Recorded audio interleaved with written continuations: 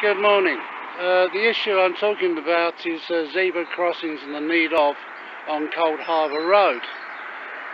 Behind me, a couple of 100 yards away, is Shears Green Junior School and Shears Green Infant School.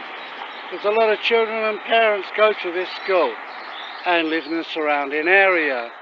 There is only one crossing on Coldharbour Road, further down the road. As you can see, there is 1, 2, 3 crossing points, but they're not zebra crossings.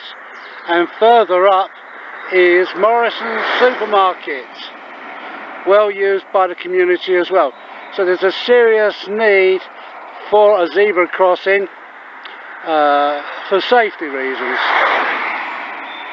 Hall Road, at the end of Coldharbour Road, down that way, has got 3 zebra crossings.